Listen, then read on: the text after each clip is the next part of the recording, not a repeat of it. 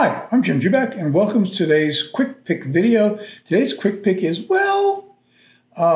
it's really a strategy for playing regional banks and their troubles using the SPDR S&P Bank ETF symbol KBE. Now, here's the chart for that. And as you can see, as you would imagine, this is from the beginning of March through now.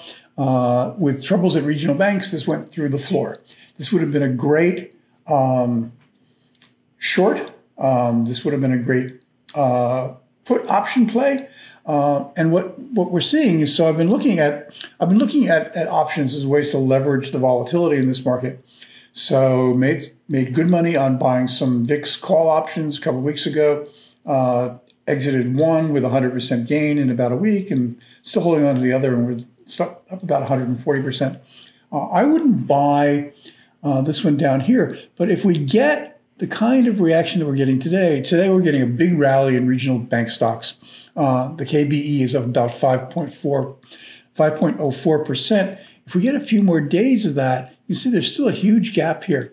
But what I went looking for, I went looking at put options. Put options are a right to sell at a particular price.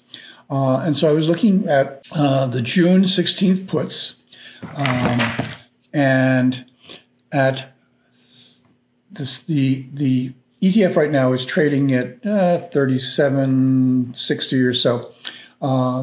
You can get a put at 38. And what I was interested in is that the put option, which would get more valuable because it's a right to sell at 38, it gets more valuable as the price of the KBE ETF goes down.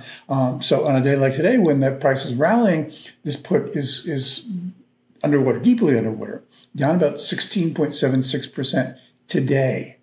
So what I'm looking for is a couple more days of rally so that I get maybe back up to here, and then looking to buy some puts, maybe at 38, maybe at 40. That would give me some leverage to the downside. So right now, I'm not buying these. I'm watching these. So this is sort of a quick pick to watch for the regional banks. And the reason to use this one is about 80% of the portfolio of this ETF is in regional banks. So you get a very heavy weighting toward that. Okay, so one to watch. I'm looking for the put options. If we do them, I'll put them up on my paid site, jubeckam.com, because I don't do options on the free site. That's jubeckpicks.com. You can find links to both of those down below. This is a good time, I think, where this is a time where there's enough volatility in the market so that having some options plays is worth it. So I think subscribing at this point and getting some ideas of options. If you're not a big options person, a few little things in your portfolio would help. So subscribe. Thanks for watching, and see you next marketplace.